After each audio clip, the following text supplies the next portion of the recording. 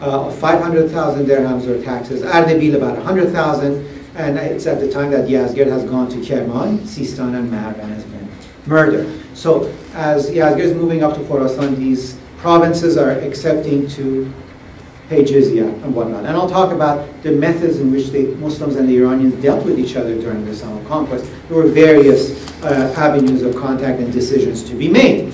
But we know, according to the historical sources, literary sources, for example, if you look at the province of Fars, which I know a little bit more, the city of Estakhr was conquered between 648 and 649, 2 years before the death of Yazgird. The city of Gur, Firuzabad, 649, 650. Shiraz, 640, 641, much earlier. Daryaee, 643, 644. So there are various dates given for the conquest. Now, I have problems with all of these dates. What does it mean that a city was conquered? Because we know several of these cities rose up. Every time it was conquered, there was slaughter. For example, Estakhr is the most famous one. I forgot now who mentions that 40,000 nobility and just cavalry are killed from the city of Estakhr. The blood sort of flows into the street, we are told. I think Estakhr mentions that. In Fars, there are these round figures given 100,000 that are killed. And so what I think we can see in the literary sources is not the numbers that are true, but there's constant revolt and resubduing of the cities. That is, a city either loses or agrees to pay their taxes to them. And then they install an Amir, the Muslims, and then the people revolt and kill that Amir. The Muslims come back again to squash the revolt, and then killing goes on. And this is going on all through the 7th century, between 640 to 670. For about 30 years, about 3 decades, this is going on. But especially when Yazgird is alive, and I think the century after that. Now, another evidence for us, beside the literary sources that sometimes may not be the best source, are as I said, the coinage, the numismatic sources. Not only the Sasanian ones, but what would be called the Arab Sasanian, especially the anonymous Arab Sasanian. So if this is a Sasanian, this is an Arab Sasanian. What is the difference? Well, it has a legend of Bismillah here. Well, this one is a bit later than anonymous. Hajjaj ibn Yusuf's name is actually written in Arabic, but before this we have the name of the Amirs written in Pahlavi on these coins, which is again interesting. And the image of Khusro, the sacred fire altar, the king's fire altar, is still there. But this is an Arab Sasanian coinage. This is a coinage that the Muslims have. By tracing these coinage, we know what years the Arabs were controlling that city, and then you get actually a non-Arab Sasanian, a Sasanian one on top of that. That shows that people have revolted and are minting this other coinage. This way gives us a very interesting view of things. I have just to, again, as I told you, put this 200-page thing short together. If you look at the last years of Yazgird's coinage with that of the earliest Arab Sasanian coinage, and compare it with historians such as Tabari, Balkhi, and Baladari, 3 important sources for the dates that the cities of Ardashir Khoreb, Ishapur, Daryaee, Estakhr, Be'azami, Kobad, these are cities in Fars. As to when they were conquered, you come to some very interesting conclusions. And this is what the conclusions are. Dates given by the literary texts, Baladari, Tabari, Estakhri, Balami, and others, for the conquest of the following cities are always earlier than the anonymous Arab Sasanian coinage. So the coinage which I tend to trust more tend to say that these cities weren't conquered so quickly. And probably the first time the cities were conquered, that date was used in the literary sources. Although the literary sources also are not unison in their description. And that should tell us again that there were further revolts. Arab Sasanian coins begin with the first year after Yazgird's death. His rule was recognized till his death, at least in Fars, at least the initial part. There are discrepancies for the date of the conquest in the literary and the numismatic evidence, as I have just mentioned. So, does the Sasanian Empire come to an end with the death of Yazgird? That has been the traditional idea. Nowadays, there's been further work done that while Yazgird was murdered in 651 by an Iranian or a miller from Khorasan, Yazgird had sent his sons and daughter to the east, further all the way to China. Remember I told you about Antonio Forte and his studies on what Yazgird was willing to pay in China. And we're told that Piruz, one of the sons of Yazgird, goes to the Chinese emperor to ask for help. And indeed, he's given a force of Turco-Chinese army and is able to establish what is called the Second Persian Sasanian Kingdom in what we think is Zarang in Sistan. This is also corroborated by Tabari. Tabari also tells us. So it seems for a while that while with the death of Yazgird things were all lost, there is this last effort by the son of Yazgird, one of the two, to come back and indeed establish something based on operation from what we call now, of course, beyond a modern-day Iranian nation state, and what we call the Second Sasanian rule in Sistan. And this independence or rule begins in 658, about 7 years after Yazghird's death, all the way to 673. So still there are Sasanians in 673 claiming to be king of kings, legitimate kings, and they're there to take it back. So this idea that the Sasanian family were these weakling rulers who at the end just ran away is again another modern myth, really again due to modern historiography, the way things are written in Iran. In fact, we know Piruz was in Sistan, and by 673 we're told that he returns to China. And even by 675, he was attempting to take back the Sasanian Empire. I have written a short article about these very strange coinage of Yazgird III for year 20. We have hundreds of them from Sistan. And the question is, why these coinage? You know, he wasn't there that long. Why there's this large number of coinage with the name of Yazgird? And sometimes on the margin it has a slogan free. I have suggested that this, in fact, is the coinage minted by Piruz and his other son.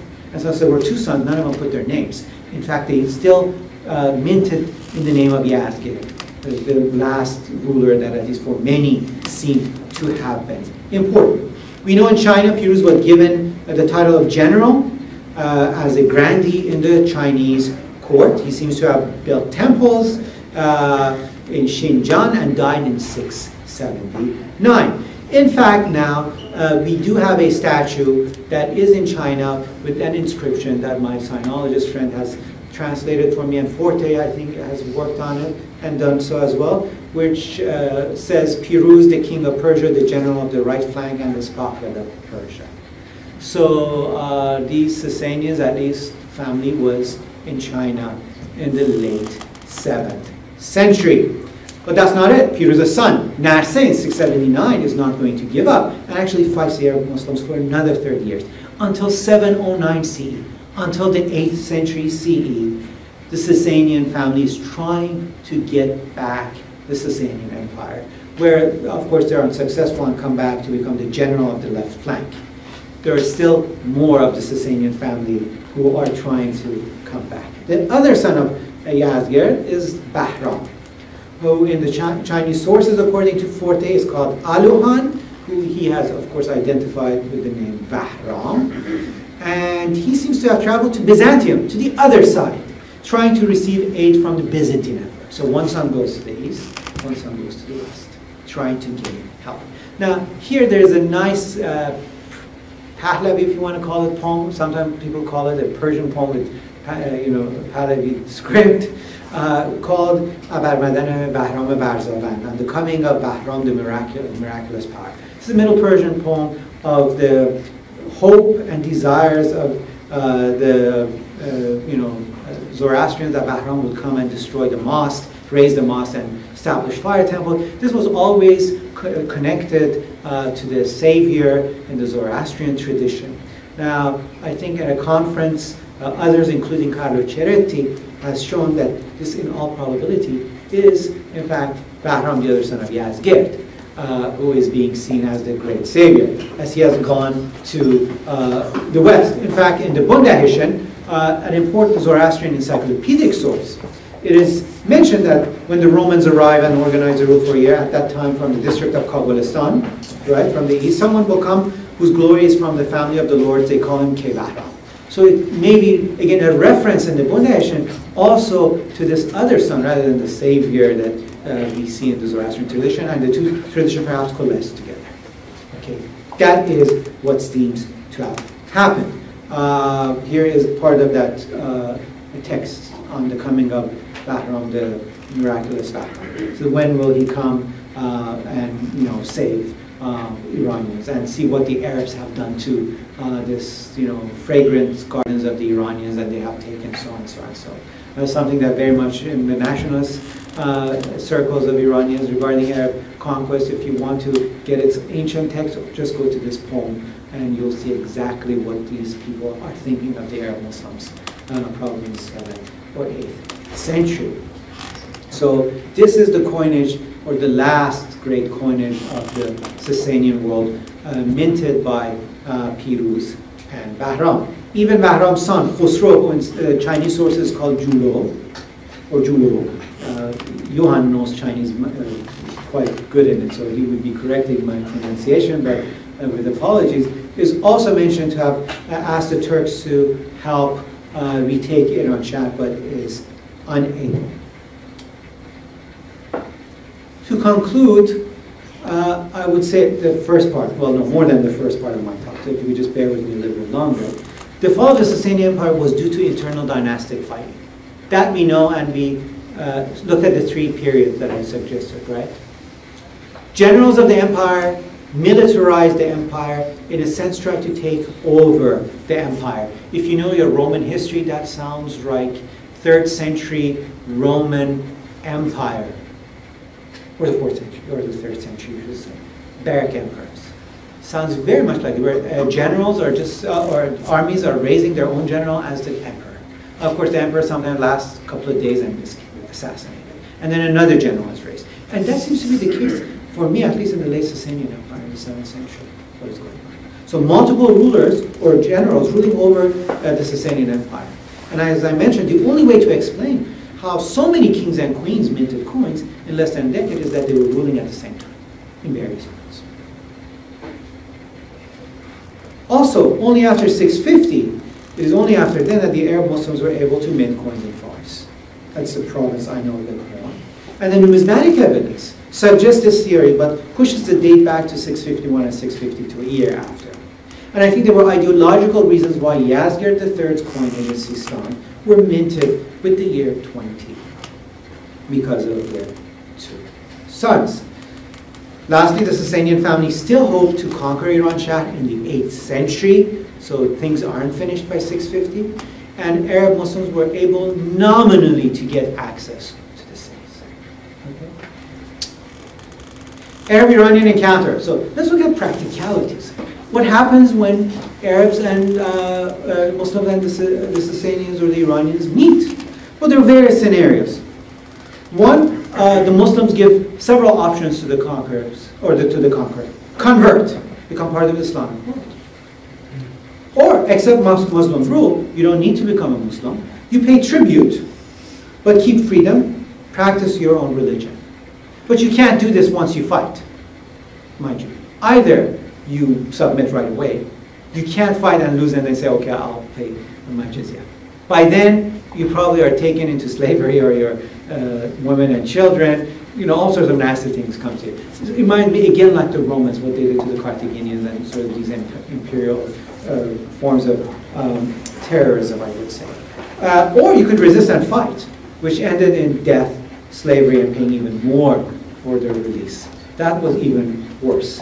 And so these were the options that were put before the cities that were ruled by Ostandar or the Shahdars, or sometimes the Magi or the priests. So it depends if there was a Marzban, if there was a Magi or the Mulbet, that is a priest who was in charge, or a general protecting the province or the city, to decide to pay a poll tax, to pay tribute, or fight and die. And we have various versions of it, depending on the locality that we're looking.